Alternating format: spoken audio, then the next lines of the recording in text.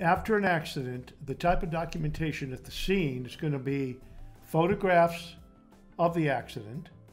You're going to want to be able to get any witness statements. You want to be able to get an accident report that you're going to give to the investigating officer.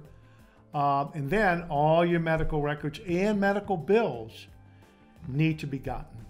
I think a good rule of thumb here is that the more documentation you have, the better. Because if you do end up needing to go to court, which luckily you often don't, you will need to be able to prosecute your case, and the more documentation you have, the stronger your case will be.